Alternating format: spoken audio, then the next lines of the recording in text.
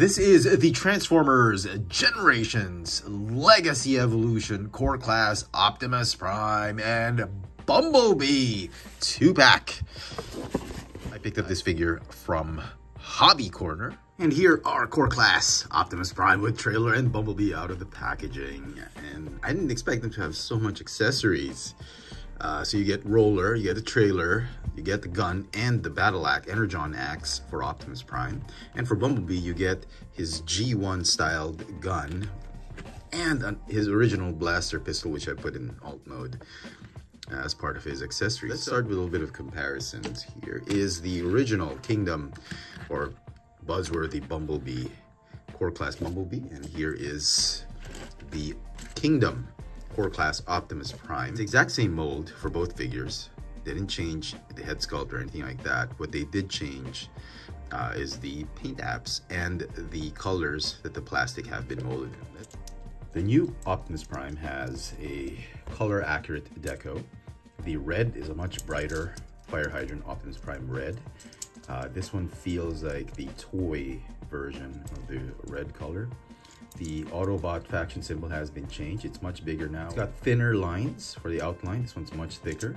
Silver paint is not as pronounced as the original version. You clearly see they've removed the silver paint apps on the legs, but they've added silver paint on the rims in alt mode. So it's a compromise. Don't think they should have done that, but you know. Also, they've remolded the legs and the hips as well as the ab piece. Instead of gray, of this pearlesque glossy gray, it's now this pearlesque glossy white. The color is kind of grown on me, but I at first when I opened up these figures, it just looked so ghastly to have this kind of color matching with the red and blue. I would have preferred silver, honestly, because the silver would have matched nicely with the grille and the bumper. But they chose white, or pearlesque white. So the windows have been painted better. I think this is a much better hue or color shade of blue rather than this one. It's more of a sky blue. This one's more of a baby blue. The silver paint on the front part of the cab, they've kept most of it, but they've gotten rid of these bits right here on the side of the grille, which is a shame.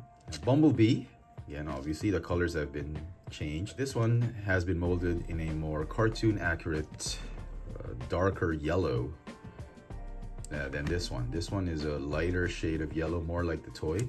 Also, the wheels on this one reflect the toy's rubber wheels. This one reflects the grayish, dark gray color on the show. The windows have been painted differently. This is more cartoon accurate with the sky blue. This one has the original glossy metallic blue. Yeah, I think this is much better. Autobot faction logo.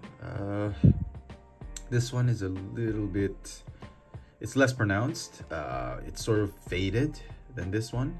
Let's talk about this new G1 styled Optimus Prime trailer first. And as you can see, Bumblebee fits nicely inside the trailer. You can put him inside and lock it up. Kind of like Lightning McQueen in Cars. And I'm sure some of the other Core Class Autobots would fit inside the trailer in their alt mode, like Ratchet, Ironhide, maybe even Rodimus. Unfortunately, I no longer have those figures. I've been slowly purging my Core Class collection. It's a nice looking trailer if you want a comparison with the Kingdom or Earthrise trailer. Aesthetically, I think it's closer to G1 than this one. But the colors, man, that blue plastic that they use for the wheels is... Man, why couldn't they just use the gray plastic? I'm sure there was a lot of extra plastic that they did use the gray plastic, but they had to paint it blue. I mean, who does that? I love the silver paint with the Autobot faction symbol right there. Well, this one is more toy accurate. This one is probably more cartoon accurate. And you look at the back, this one looks heck of a lot more like a trailer with the doors. This one, Cybertronian, obviously.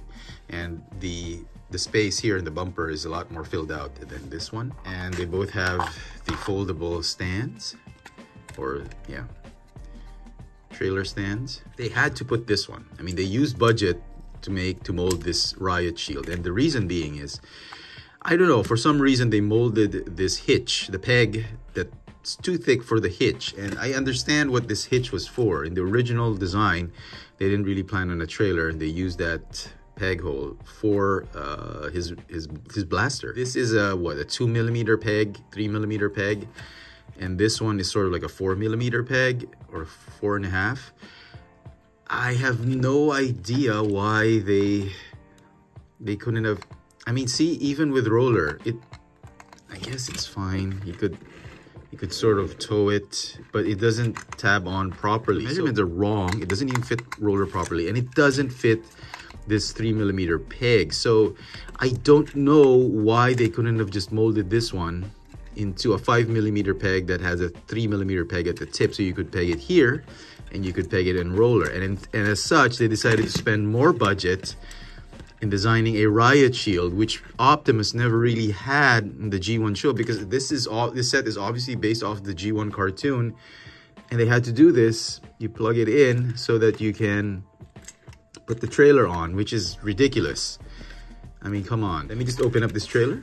Obviously, like I showed you earlier, you can open it up and put the cars inside, but you can open it up like the G1 toy. And he's got this, the repair bay, which extends much like the toy. Open it up. I love the colors. I love the cartoon colors, that baby blue and the navy blue that they molded it in. And you got the claw right here. So you can have the repair bot repair Autobots, core class Autobots. Yeah, it's a nice little cute setup. There's no stickers or paint anywhere, but they did mold some details inside the trailer, which is nice. And here is the Kingdom or Earthrise version of the trailer, and as you can see, this is a more modern take on it with 2 robot arms, and this one's a more G1 look with the blasters and the radar dish antenna. And here are the 2 rollers. This one is obviously more toy accurate, and this one is more cartoon accurate. Almost near identical to each other. All 6 wheels roll properly. They're on, I guess they're on pins, which is really cool. That's a nice touch. I'm glad they didn't make this roller static. I mean, I'm glad they made it like an actual toy, playable figure. Very, very cool. So transformation, let's begin with Bumblebee. It's the exact same way. You plug out the gun off to the side, plug these wings out, go ahead and unpeg the arms, fold out the legs and the feet, split the feet. They haven't changed that. It's still as difficult as the original one. Okay, and then the arms, they're gonna swing out, fold out, swing out, and fold. Fold these bits right here and rotate. Fold down the arms, fold down, fold up the wings, and there you go.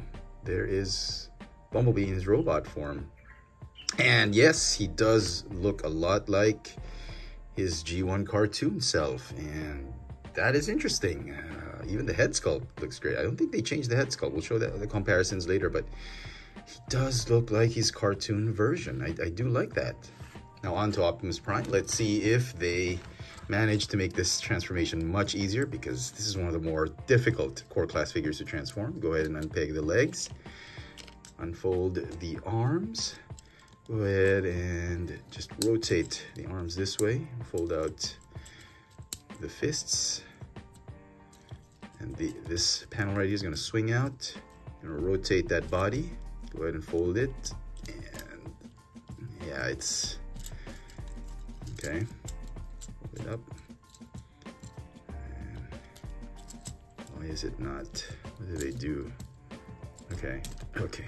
It's supposed to be folding inside that peg, that claw clamp. So let me just see if I can just peg it in this way. Okay, and that's as good as it gets on my copy, which is ridiculous because you should be able to fold it back in. Okay, there we go. And that was weird.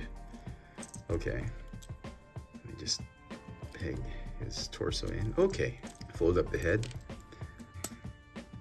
Okay, and yeah, he looks like his cartoon self. Even the white plastic isn't as ghastly as in truck mode, except for this part of the neck, which I don't know why they couldn't have molded that in the red plastic. There's no, be the same amount of plastic. They didn't have to paint it. Don't understand why they couldn't do that. But even the way the blue plastic for the feet, for the legs and the arms, they're very, very cartoon accurate. And I am liking it. This is the Kingdom version. And then this is the buzzworthy Bumblebee version. And you can clearly see that these figures are more, I guess, cartoon accurate. And they're more toy accurate. It's the exact same head sculpt, but they painted it differently. They painted this one in a more pearlesque type of whitish silver. This one's just all silver. The blue on this one's eyes are much more pronounced, and I do like the color more. And then Optimus Prime. The face mask is gray, painted gray, not silver, which is, I don't know, I kind of prefer the silver, but this one does look more color accurate to the cartoon. So, okay. If you've watched my reviews, I've always been partial to the show accurate, movie accurate, cartoon accurate versions of the figure instead of the toy accurate ones. So yeah, I think I'm going to be partial with these two. So they do have weapons. Optimus still has his blaster. It's the same blue plastic. This one's blue plastic. You can see right there. It's just been painted dark gray. This one's painted in the lighter shade of that gray, but they didn't paint the pegs. No idea why they didn't do that. Maybe they were afraid of paint scratching, so they decided to save budget. Okay. He does have his Energon axe, which we've seen with Nemesis Prime. If you've watched my Nemesis Prime review, that figure came with a Energon axe. Same axe, but this one they've molded it in a different plastic, blue plastic. They painted it in this nice banana yellow color, or egg yolk color.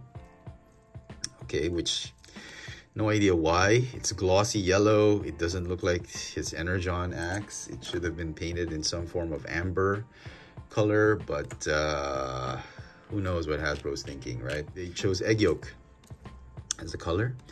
And then this guy, you can peg in his original blaster, which is the exact same blaster that we got with Bumblebee. They just molded it in a different color of plastic. And as a bonus, we get the G1 accurate blaster pistol.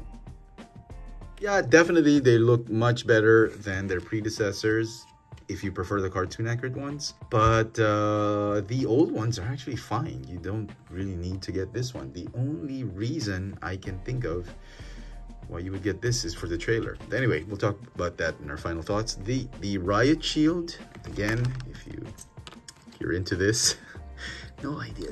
Optimus never had a riot shield.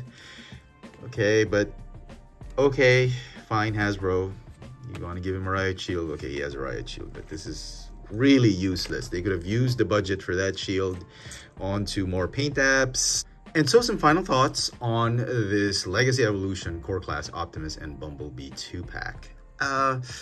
Well, it's not a super great set, but it's a pretty good set. If you missed out on the individual releases of these two figures and you're really into the Core Class line, then I guess this set is for you.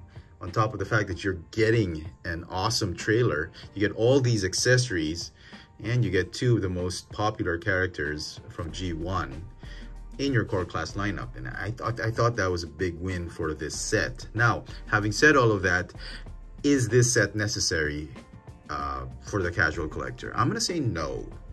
You don't really need a trailer for your Core Class Optimus Prime. The original figure on its own is actually pretty good. But if you're a hardcore collector for the Core Class line, this is an absolute must-have. This trailer really sells this set. So with that, I'm going to give this set an 8.5 out of 10. Let me know in the comment section what you guys think of this Transformers Legacy Evolution 2-pack of Core Class Optimus Prime and Bumblebee. Now comes with the trailer and roller. Hit that notification bell so you never miss out on any of my latest video reviews. And if it's your first time here, please subscribe. Thanks for watching.